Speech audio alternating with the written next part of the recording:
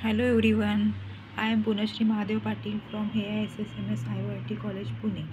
So today we have to learn about the Fibonacci series in C programming. So first we have to see what is mean by Fibonacci series.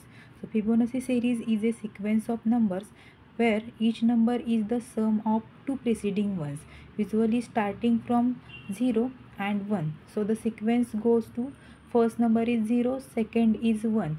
So 0 plus 1 is the 1. Next term is the 1 plus 1 is 2 and so on. So the mathematical representation of the Fibonacci series is first f of n is equal to f of n minus 1 plus f of n minus 2, where f of 0 is the 0, that is the first number is always 0, and f of 1 is equal to 1, that is the second number or second element is the 1, and n represents the position in the sequence. So this is the what is mean by the Fibonacci series. So we start with the program. So first we have to use the header file as the stdio.h for the input output functions. So in main functions we have to declare the variables as the n. Term 1 is equal to 0 for first number, term 2 is equal to 1 for the second number, and next term is used to calculate the next number in the series. So first we have to use the printf function, in which we have to enter the number of series which we want.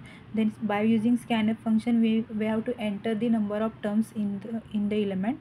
Then first we have to use the for loop for this, in which we have to declare the I is equal to 1, I is less than equal to n, and plus I. And in printf functions we have to declare first term first as the 0, and then next term is calculated by using the term first plus term second, and we have to declare that the term 1 as the term second, and term second will be the next term. So we have to calculate here the Fibonacci series, that is first number is the 0, second number is the 1.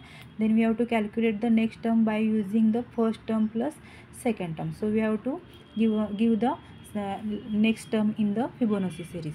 So here is the explanation for this. stdio.h header file is used for the input output functions. Then we have to use the for loop. So we have to initialize I is equal to 1 and iterate it until I reaches to the end, that is the given series. Okay, then next we have to update the term 1 and term 2 and term 2 add to the next term for the next iteration, and then we have to use the return 0 to indicate the our program is successfully executed. So we have to start here with the enter first number of terms are the 6. The Fibonacci series up to the 6 is as follows.